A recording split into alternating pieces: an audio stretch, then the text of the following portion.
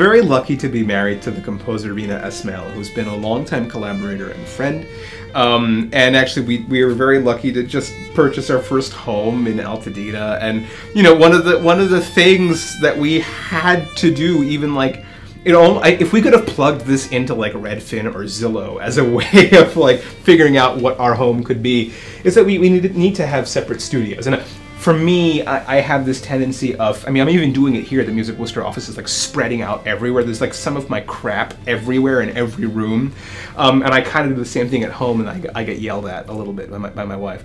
But yeah, I mean, as long as she can't hear me while I'm practicing, she can compose while I practice. I can kind of practice anywhere. That might be just because I'm used to practicing in stairwells as a kid and now playing in county jails.